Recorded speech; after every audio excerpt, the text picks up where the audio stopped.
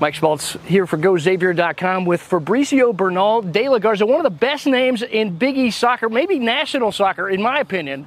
Great. Thanks for joining us. Thank you. Thank you for having me. You're a forward here. You're getting ready to start this new season with the second-year head coach, John Higgins.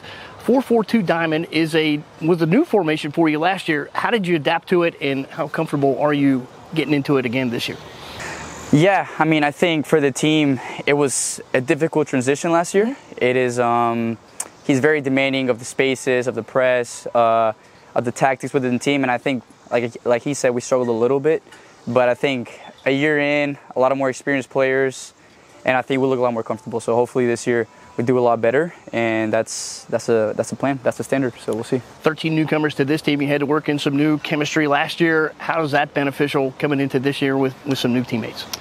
It's really good. I mean, I think they've done a really great job recruiting a lot of good players, not only on the field but off the field. We have a great relationship, and I think we just added a lot of depth on the team, and I think that's something we liked last year a little bit. But yeah, I mean, I feel like we have so many players on the bench that can come in and do the job just as good as the starters. So that's really exciting to see, and hopefully within the season and we start playing more Big East games and we get more tired or wherever it may be, we'll be fine. So. 4 goals last year, led the Musketeers in that column. How confident are you can back that up this year?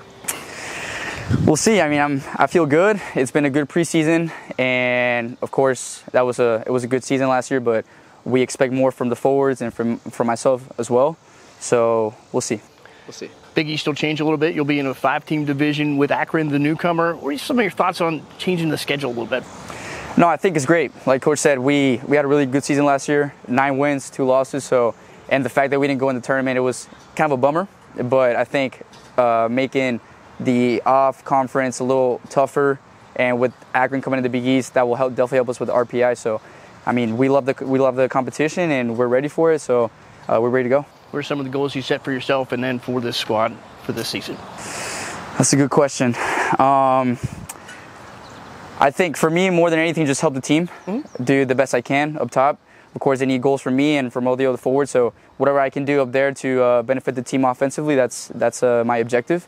And for the team, of course, I mean, we know we have the quality to be up there with the big guys, and of course, make a run in the NCAA tournament and do great in the Big East. So yeah. That's Fabrizio Bernal, De La Garza, Xavier forward. We look forward to the season. Thank you. Appreciate it.